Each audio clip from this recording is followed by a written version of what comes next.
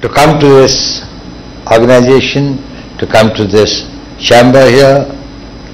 I am really very grateful to Shri Ajay Singh and the organizers of this function today. But I am equally privileged that I have been asked to deliver a talk, the first talk on Netaji Subhas Chandra Bose. It's a very onerous honor, I must say. I feel very, very honored and I feel very happy about it, that the country needs inspiring personalities from those pages of our history where people could sacrifice their all for the country and could raise above their personal and self-interest. ASSOCHAM's creativity, it's associating itself in interests beyond the business and trade, beyond the industry and other areas, is really very creditable.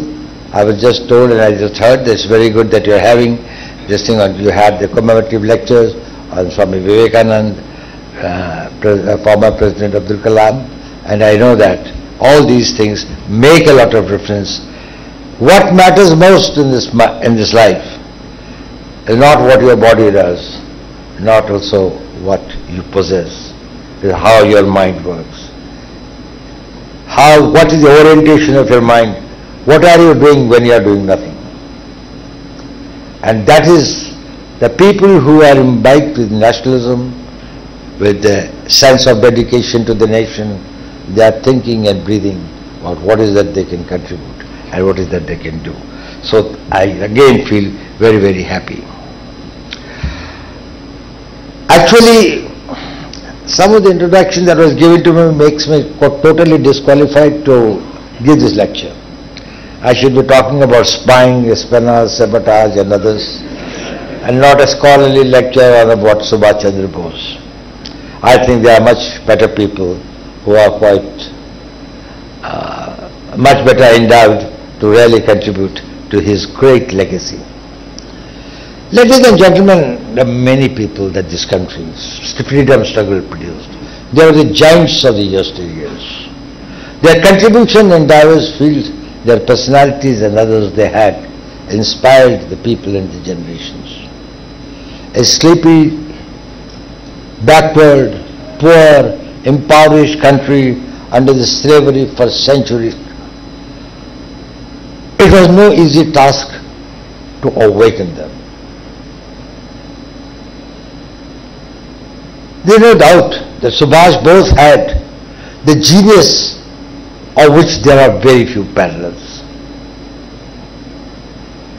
His getting into the ICS and then leaving it, his getting into becoming a president of the Indian National Congress at the age of 39, 40, and then leaving it at the age of 41 when he was contesting for the second term.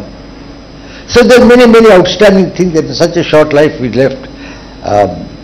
If we presume that, well, he did die in 1925, then actually he was only 48 when he died. So he was a young man. And here was a legacy and it became a history in his own lifetime, not only in this country but throughout the world. The amount of connectivity that he was able to get, the long established regimes and the leaders of that time, whether it was Hitler or whether it was going to Japan or it was in Singapore, there was a great this thing. So I don't think that I'm going to talk, and then his scholarly abilities, his intellectual and cerebral qualities are really remarkable. There are no other leader who probably in that terms can really match him. But there are two qualities about Subhas Bose which I think distinguishes him most. While others also had many of the qualities that Subhas Bose had. But Subhas Bose had one thing, or rather two things, more important than them. Firstly, he had the audacity. He was a very audacious person. He had the audacity, he was seen right when he was in the Presidency College, and he could take the cudgels with his British principal. He had the audacity to go to London, appear for the ICS, and then give he was ranked very high, and then hand over this thing. He said, when he was asked that, well, what will be your biggest consideration and importance in life, he says, my nationalism. And then he wrote his resignation letter and came back. He had the audacity to challenge Gandhi. But Gandhi was at his prime. Gandhi had a political career, and he was this thing, who was a leader for whom probably there was no this thing that when Gandhi wanted to support Pattabhi Sitaramaiah to be the Congress president, and Subhas Bose had an overwhelming support and a majority of the people. But then he resigned. Because he had the reverence for Gandhi. He said, I respect you. I don't stand in the way. He had the audacity that when he came out, he started the struggle afresh. He was expelled, he was no more in the Congress. He resigned from the Congress. And then he was jailed. And when he was still in detention, and while in detention in those days, he decided that, let me escape from India. So getting into an attire of an Afghan, quite difficult for a Bengali to do that. He left for Kabul. The resources, the money, every logistics that you require for such ventures is not that easy. Not easy for a freedom fighter who has got nothing to depend on except his own ability, his own courage, his own conviction. And then from here he goes to Russia, then he found that, well, Russians have also joined the British in this war, so he thought that much can be expected from them. So he goes to Germany, meets Hitler, but wasn't very comfortable with his policy of what some of these things that he was doing against the same person. And again, that there was a distance and others. But he did form an India Legion there, about of the 4,000 Indian soldiers who had been imprisoned by Netaji, by Hitler. He got them released and formed a legion that they will be joining the India's national struggle. Then comes to Japan. From there, then he comes to the Singapore, forms the Indian National Army. See the audacity of a man. हिम्मत देखिए बंदे की. उसकी जगर में कितना हौसला था. मैं अकेला हूं तो क्या हुआ? I can make it. The real force of my conviction will be able to catapult me to the positions where nobody can even think of. You can't even dread, even thinking of these thoughts. Probably would be this thing. He walked those things. Whatever ideas he had, he could live up to them. So that is one great capacity. I'm not telling it's good or bad, but I'm telling in the Indian history there are very few parallels, or in the global history, where the people have displayed that amount of an audacity, of sailing against the current. And not only the current, it was the current of the great mighty British Empire. And who was with him? No money, no resources. He had to build everything from his own history. Even the party that he had, and it served well for so many years, had made him to resign. He reached to its head and abandoned it. He said that I will, basically the differences had started with the establishment in Congress. Netaji said, I will not compromise for anything less than full independence and freedom. People in 1928 and others started talking about dominant status. People about the states having the elections, and you are given some delegated powers and others to the people of India. He said it will be total. I want this to free this country not only from the political subjugation, but their political, social, economic, cultural mindset of the people have got to be changed. They should feel like free birds in the sky. Which Gandhiji thought in his wisdom, and maybe it is that, probably that is very impractical, it cannot be done.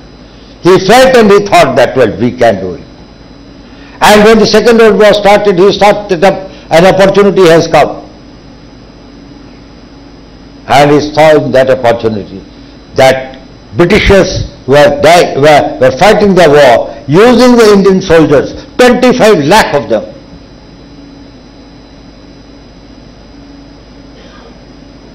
who were fighting for the British. People who died in the war in which they had no stakes. And when in 1945 Bengal suffered a famine in which over 10 lakh people died. And you know why this famine came? Because the British wanted to carry the food trains for the war effort, and it was being shipped to Colombo from there to be taken to Europe. Indians were left to die. It is not only the people at the battlefront who are dying, it is the people here who are dying of depravity and persecution. Netaji felt he had seen the world. He was a very, very bright man. He was much ahead of his age. That this British army cannot fight. Of 25 lakh Indian soldiers. Tell you have to realize, zindagi to ek hi baar milti hai. If you can die for others for some money, you can die for your own country. And that is how the idea of this thing, which was this thing came up.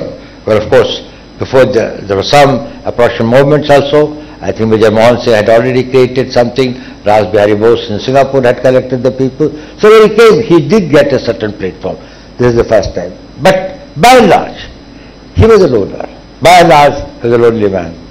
He had no resources, he had no money, he had no country that was supporting him to that extent, except Japan. And that also is a very complex story. That what was the relationship of Subhas Bose or the Indian National Army and the Japanese? It was not all that good. They had very, very difficult times. And then he forms the Indian National Army.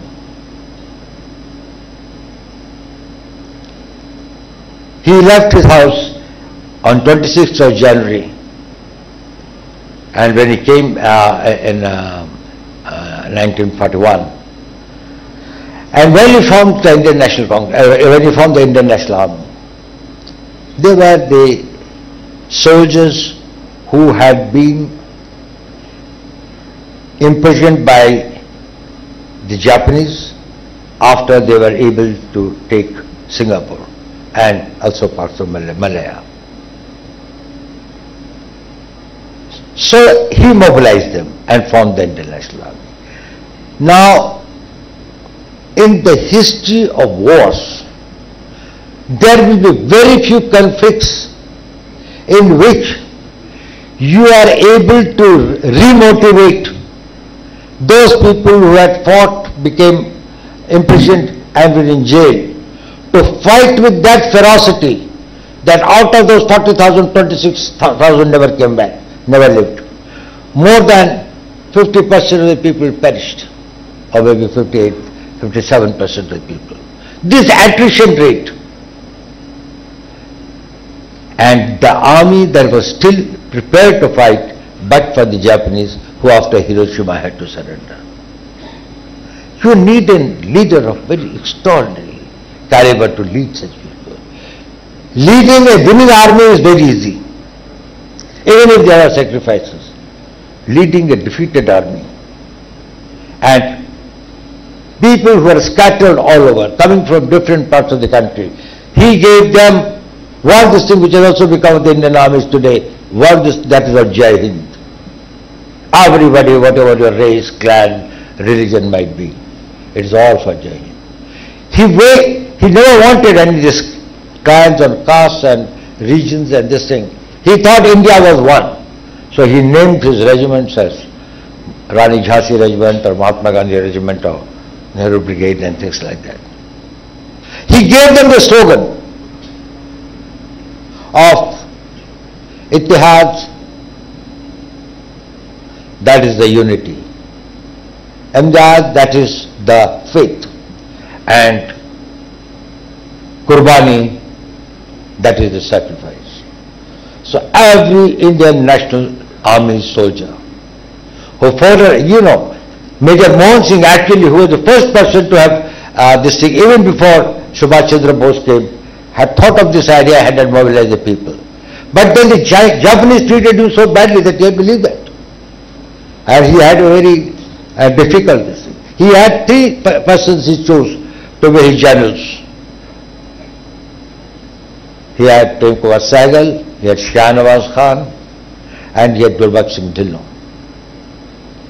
All of them very outstanding people. So, his legacy is totally unparalleled.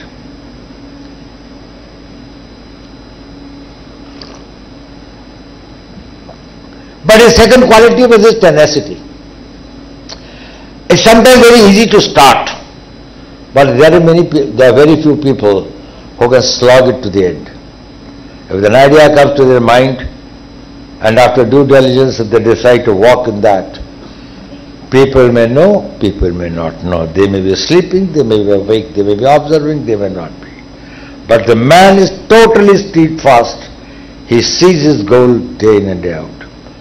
For him, that is something that he has to carry. So the seed, the idea that came to his mind, I will fight the British. I will not beg for freedom. It is my right. I have to get it. And if I beg for it, it will be conditional, it will have something. India would not have been partitioned if Subhas Bose was there. Jinnah said, I can accept only one leader. That is Subhas Bose. He gave that spirit of this courage, and see the poems that were written at that time for the Azad Hind Fauj. When he says, कदम कदम बढ़ाए जा, खुशी के गीत गाए जा, कौम की है जिंदगी, कौम पे लुटाए जा.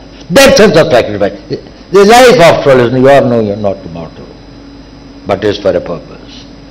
And if you have got that purpose as high and as lofty, to die for your motherland, what can be the bigger idea? And all were together in that. Whether it was Hindus or Muslims or Sikhs or any community or any this thing, it was totally indistinguishable. His leadership was of a different style. There was the doctrine which even Churchill used to say that, well, India is like equator. Everybody knows in the map where it is, but nobody knows on the ground where it is. So if you walk over the equator, you don't know that you're walking over the equator. He says there is nothing as India. India is a very ill-defined, it's a concept. There are states, and there are communities, and there are religions, and there are ethnicities and others, and that we call it as an Indian. He said, no, India was a reality. India is a reality, and India will be a reality. It is with this mindset that he traveled his 48 years old journey, lived with that, and what a wonderful journey it was. But a question often comes to the mind. In life, whether your efforts matter or results matter.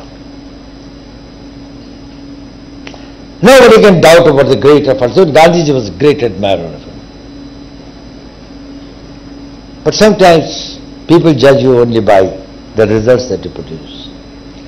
You give your best efforts, but you are not that lucky. Luck was not on your side. But was this entire effort of Subhas Bose a failure? Was all his romantic ideas about patriotism, about his great hope and faith and dreams of a great India, were they all something which was only a poet's fantasy, which led to nothing? I'll tell you one thing. In 1956, you must be knowing, if I'll remind you, Clement Attlee was the Prime Minister of UK when the India's Independence Act was signed. He is the one who had pleaded that let us give freedom to India. In 1956, his term was over in 1951, and after that he came on a visit to meet his friends. He came to India, stayed at Rajbhavan in Calcutta. And I forget his name, Justice, there was a governor there, they had written his name somewhere, but anyway, I don't recall it now, who was to the governor. So after the dinner talk, the governor asked him, who knew very well because he had studied in England first, he said, Clement, you tell me one thing. Gandhi had given up the Bharat Chodo Andolan in 1942 and joined the British in their war effort. So that pressure had gone. You had won the war. So you are the winning and the victorious power. There was no immediate pressure in India for you to vacate. Why did you decide to quit India, the jewel in the crown? And that too you wanted to leave it overnight. He said, no, we have got a deadline after which we have got to quit, we cannot stay here. You had fought so long and so this thing for 200 years to keep this country enslaved. What happened? And you know, this is written now, a lot of history books which are this thing and others, it has been now very profusely this thing about that conversation. Even the governor wrote it in his this thing and then came to the newspapers, but people forgot it. That's what I say. History has been very unkind to Netaji. They have not done him justice. So Clement Attlee said, you know, it was Netaji Bose. We knew we cannot face him. He said, even if he had died at the time, there was a popular feeling, and I don't know what to say about that, but that 1945 air crash in Taipei, his plane crashed. He says, even if he has died, even after his death, we were afraid of the ideas and the nationalism that he had created, and many Indians could have gone in that path. When the Indian army, which has revolted, or the members of the Indian army were joined the Indian National Army, and the mutiny started, or not, if I won't call it mutiny, the freedom this thing started in the Indian Navy, and then in the Indian troops in Jabalpur, in Karachi, wherever naval this thing was there, that it became, we knew, the straws in the wind where they were going to. The memories of 1857 had not evaporated, had not gone away from the psyche. In their memory track even today, what they think was a great decision. He said, today, we have got 25 lakh armed, trained Indian soldiers. If they get imbibed with the same spirit of 1857, no Britishers will be left alive here. And this is what Bose had done. So we had to leave this thing. Then I think the governor asked him, but then what about Gandhi? And he said, no, that doesn't matter. Now see what he is, recorded is this thing. He said, well, at that time he did not matter. It was Bose that we gave independence for.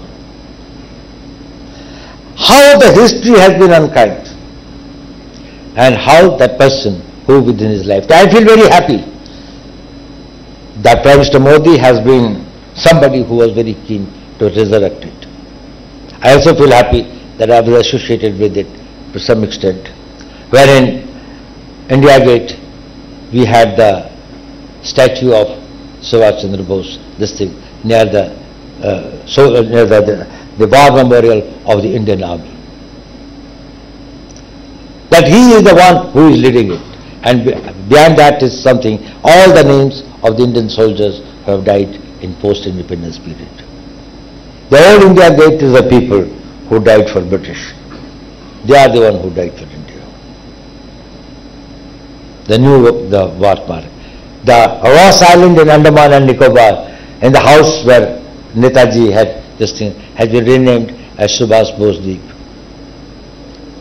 The 21 islands have been named in Andaman Nicobar on the names of those people who martyred themselves from the Indian Defence Forces.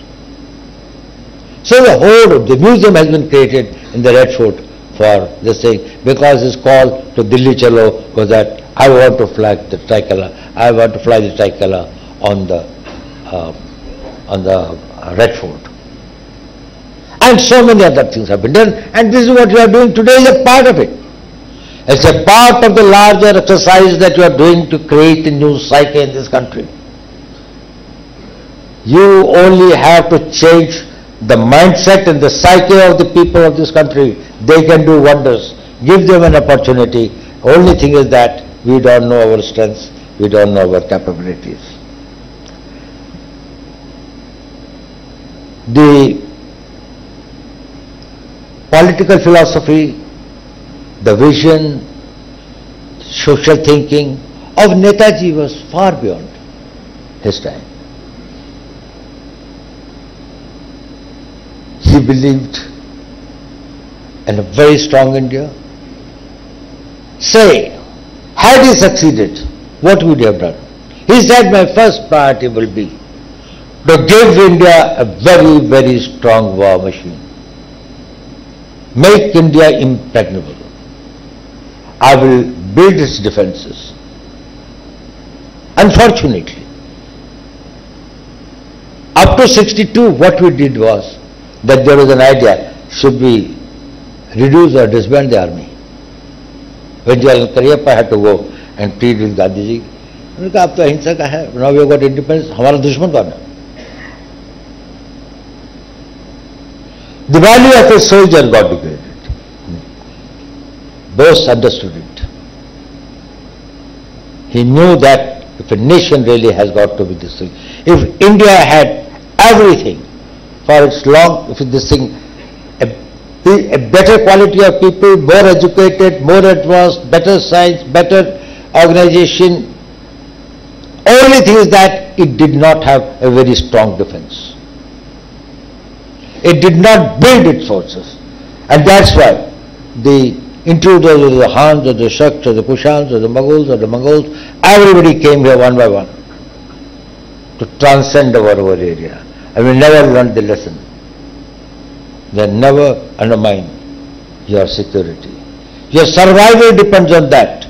It may not be visible in the short term, but when the patch comes, this thing, you crumble like a pack of cards. If you don't have the people, if you don't have the structures, if you don't have the organization, if you don't have the equipment. So Subhas Bose wanted to build a very strong army. Not only that, he said, I would like to have a very strong war industry. Now from 1950 to 1962, if we had started building up these things, probably the debacle of 62 might have not been there.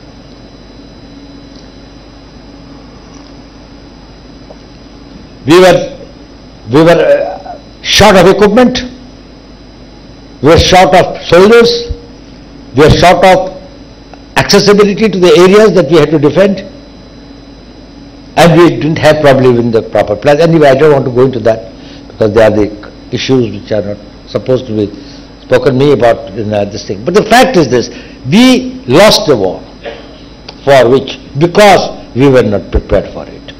And if a nation is not prepared for a war, if you are not prepared to fight and defend yourself, don't blame the enemy, blame yourself. Only a weak man is the victim. Strong, nobody this thing. Because deterrence is my strength. If I am powerful, if I am strong, there is sufficient deterrence for my enemies to see that I become inviolable. There is some, I won't say controversy, but there is some thought that whether Subhas Bose was a leftist, whether he believed a very, very strong economic destiny of India. He said that I would like, my first priority will be that after the political freedom, we want the economic freedom, we want to become economically strong. But he supported this process of planning. He supported the process of if I may say, the state sector, the others at that time. Now the context is not known. The context of that period was that everything which was associated with the capitalism at that point of time was intermixed with colonialism. East India Company did not come here as a this thing, it came here as a colonial company. And it was responsible for that. Every private sector that was doing, if you wanted the labor for the tea plantations and this thing, you enslaved them and sent the derelicted labor to these different places. So it was an exploitative regime.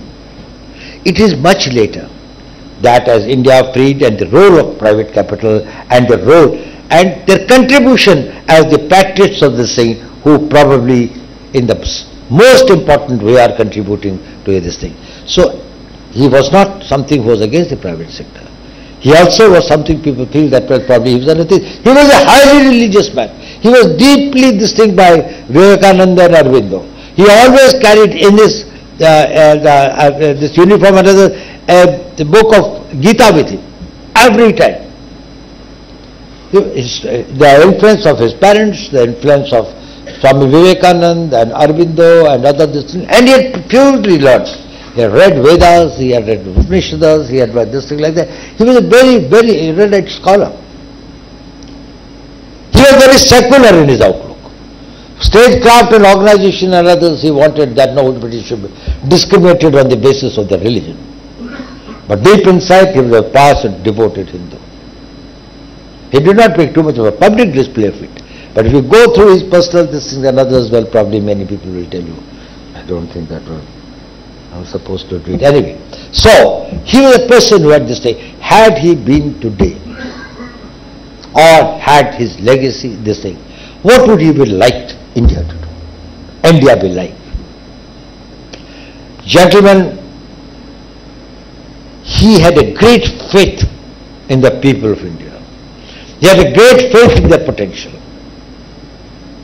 And today, his priority would have been that if now having become the most populous nation of the world, if we can empower and make these 1.4 billion people, like what we used to say, the shattering ram or the panther on a spout or something like that, etc.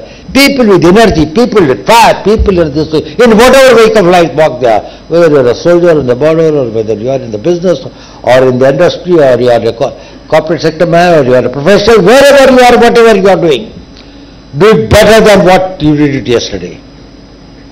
Have a fire, think of your country in whatever you are. And I think you are in very unique position.